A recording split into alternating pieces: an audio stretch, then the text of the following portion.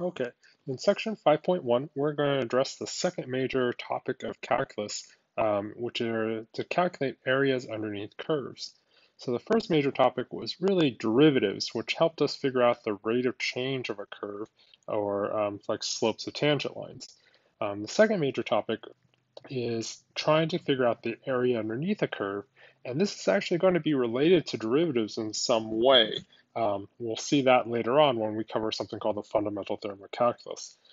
All right, so for now, if we want to calculate the area underneath a curve, let's say y is equal to x squared plus 1. The first thing you could do is try to look up formulas for it, like the area underneath a circle, or the area inside of a circle, or the area of a trapezoid or triangles. Those are well known. But the areas underneath parabolas, you're going to be hard pressed to find a formula for that, like just in the front cover of a geometry book or something. So the way that we can do this is to estimate this area by subdividing and making rectangles. Okay, now this is not a square shape or a rectangular shape, but what I can do is cut this into sections. So I want to find this area from 0 to 4. Okay, again, it doesn't fit underneath like a one big rectangle or a circle or something like that, but I can cut it into, say, 4 sections and calculate the height of the rectangles simply by plugging it into the function. That gives me a height multiplied by a width, and this would just give me a bunch of areas of rectangles. And we can add up the areas of those rectangles, and then that would be our approximation. Now, it's not a great approximation because you can see that I didn't cover all these little triangular areas. Like I didn't count that, I didn't count that, I didn't count that, I didn't count that, okay? So how can I make this approximation better? Well, I could use more rectangles. Instead of just using 4 rectangles, I could use, say, 8 rectangles. So the first rectangle would only go to there, and then I'd plug in another one, and I'd calculate that, and on and on and on and on and on. Okay, so if I used 8 rectangles instead, you can see that this will be a better approximation. Now I don't have quite as much error there. Now, better than 8 rectangles would be 16 rectangles. Better than 16 would be 1,000. Better than 1,000 would be 1,000,000. And if I used more and more and more, my approximation would get better and better and better. So you can imagine if we had the same shape and we're using, say, a billion rectangles, each rectangle would be so skinny, it would basically look like a straight line, and we would color in this whole thing with very little error, okay? It would still have some error, but we could just get that better and better by just using more and more. And we can use more and more using the limit. We would just let the number of rectangles go off to infinity, and that's eventually what we're going to do in a later section. Okay, so in doing these computations, the first thing we need to know is how wide are our rectangles going to be? And there's a nice formula for this, and you're definitely going to need to know this for the rest of the section, that if we're doing the area from A to B for some function, then the number of rectangles is simply going to be B minus A over N, where N is the number of rectangles. All right.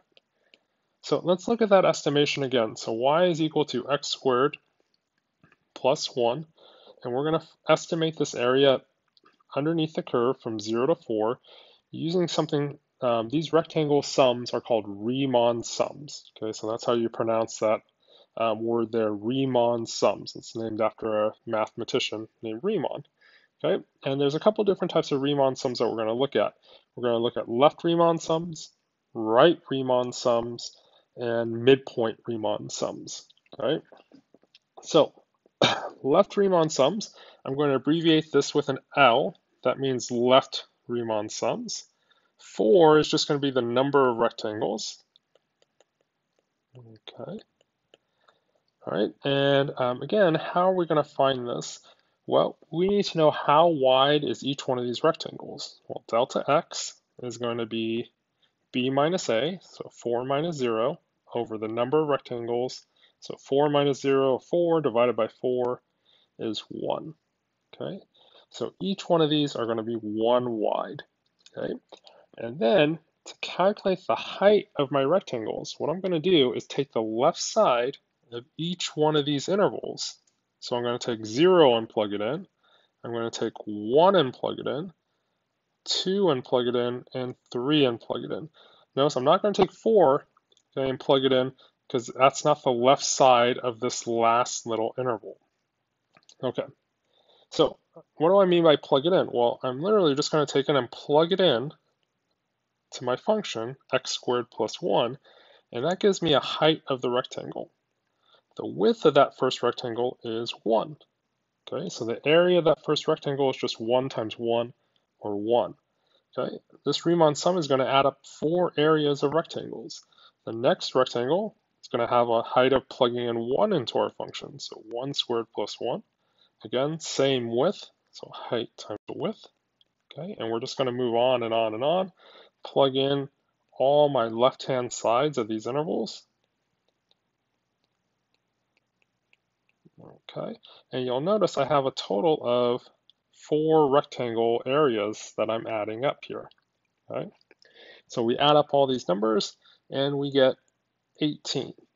Okay, so our approximation of the area underneath this curve using a left-sided Riemann sum with 4 rectangles is 18. Again, we are undercounting. We did not count all this area that I'm going to shade in blue here. Okay, so my area is bigger than 18. Okay.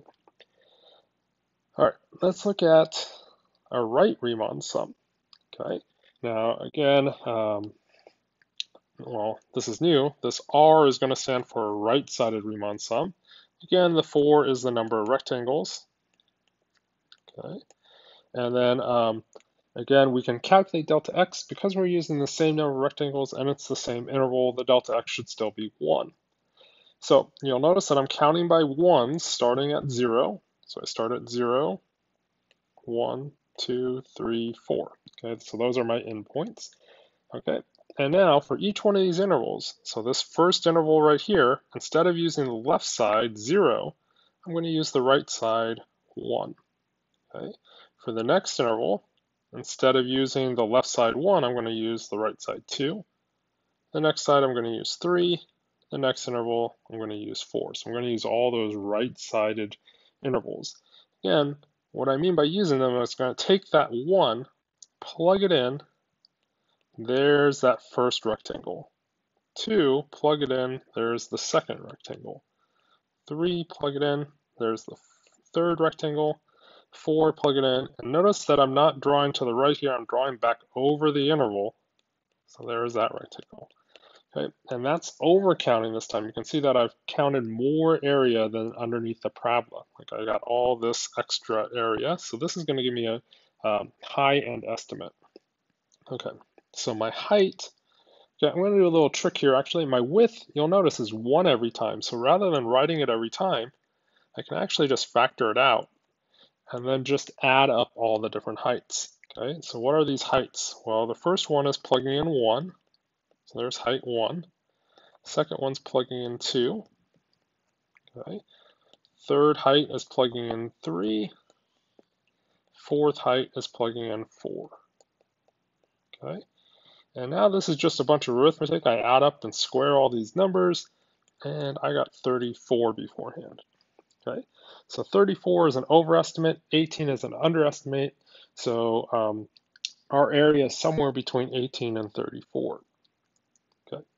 Now, the last type of Riemann sum that I mentioned was a midpoint Riemann sum.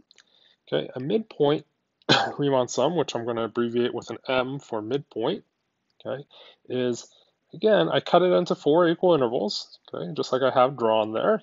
And this time, instead of plugging in the left side or the right side on each interval, I'm going to plug in the midpoint. So halfway between 0 and 1 is 0.5. Halfway between 1 and 2 is 1.5. Then 2.5 on the third interval, and the last one, 3.5. Those are our midpoints. Okay. Now the thing about the midpoint is that usually it gives a better estimation right off the bat because it underestimates on this side, or overestimates on this side, underestimates on this side, and those two things kind of cancel each other out. Not exactly, but it does give us a slightly better approximation quicker. Okay, so again, each one of these rectangles has a width of 1. I can factor that out. Okay, and then My heights are gotten by taking like 0.5 and plugging it into my function. So there's the first height. Here's my second height,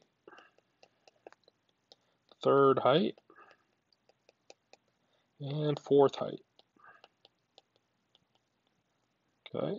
All right, again, this is just pure arithmetic now, easy to do with a calculator, and we get 25. So my area underneath this curve is approximately 25. Now I can't tell if this is an overestimate or an underestimate, I just know that's about 25. Okay. All right, now you might wonder why we would want to do areas underneath curves. Okay, there's actually a ton of applications of it. Like Calculus 2 will show you all kinds of applications. But a very early application of this is that it can give you an area. The area can give you a displacement, which is similar to a distance traveled. So in particular, if you have a velocity curve, so if your function is representing the velocity of a particle at any given time, then the area underneath that curve from one time to another is the displacement of your object. And displacement is just a fancy term for distance traveled. Um, it allows a negative distance traveled in physics, but basically that's what's going on. If your velocity is above the x-axis, it will give you a distance traveled. Okay, so I want to show you how to find these Riemann sums because you will be asked to find these on your next exam. Um, and they're pretty easy to do if you know what you're doing. Okay, so I'll show you exactly how to do one of these. So use L8 to estimate the displacement of an object with velocity v of t is equal to t cubed on the interval 0 to 2. Okay, so the first thing that you want to do is find your delta x, or in this case, really a delta t. And again, this is the formula b minus a over n. Okay, so very first thing, first find this. Okay, so this is 2 minus 0 over the number of rectangles, which is 8, or 1/4. Okay, the next thing I'm going to do is just start a number line. Okay, second, I'm going to start a number line, and I'm going to start at the left side, 0. Okay, so that's the left side of my interval, and I'm going to count by 1/4, or about by this delta t. Okay, now 1/4 is 0.25, so 0.25, and I'm going to add another 0.25. Okay, if you prefer, you can use fractions. Another quarter, 0.75. Plus another quarter, 1, 1.25, 1.5, 1.75. I'm just adding this delta t every time, all the way until I reach my other side. Okay. All right, next I'm going to pick which one of these points I'm going to use. Okay, so on each interval, so on this first interval right here, I'm going to use the left side. So I'm going to use 0. Okay, on my second interval, okay, I'm going to use the left side. So I'm going to use 0.25. On the next interval, left side, and on and on and on.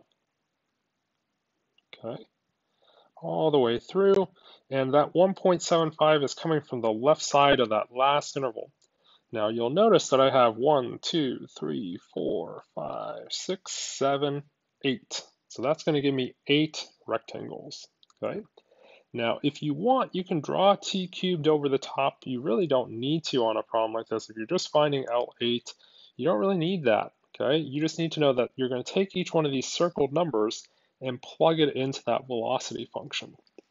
Okay, so L8 is going to be, again, it's just a height times a width, height times a width, height times a width. So it's going to be 1/4 is your width, okay, times the height. And you're getting the height by taking that first number and plugging it into t cubed.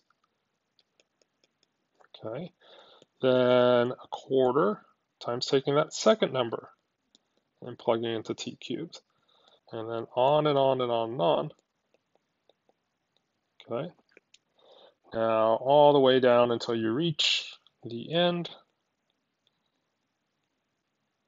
Okay, All right, now math trick that you can use. So each one of these is again a width times a height. A math trick you can use is you have this common width every single time, so you can factor it out to the front. See if it loads. Yep.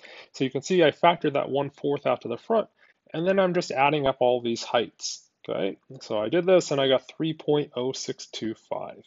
Okay. All right. So that's part one. Part two, we're gonna look at some very useful notation, and we have some formulas in there that you definitely need for your notes. So make sure to watch part two.